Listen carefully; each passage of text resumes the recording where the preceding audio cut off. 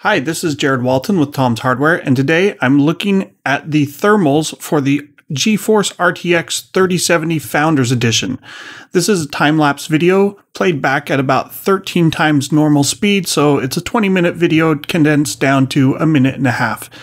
I've launched Metro Exodus, and once the game finishes loading, I'm just going to let it sit for a while, watch the GPU heat up, and then exit.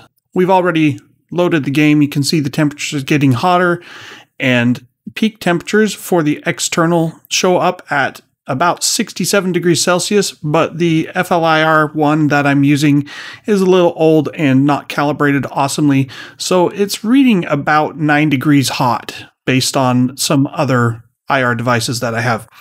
Anyway, I've shut down and we're going back to the desktop, and you can see after a couple minutes we are back to roughly 40 degrees Celsius on the surface. That takes care of our GeForce RTX 3070 Founders Edition thermal testing. Please like and subscribe, and we'll see you on the flip side. Thanks for watching.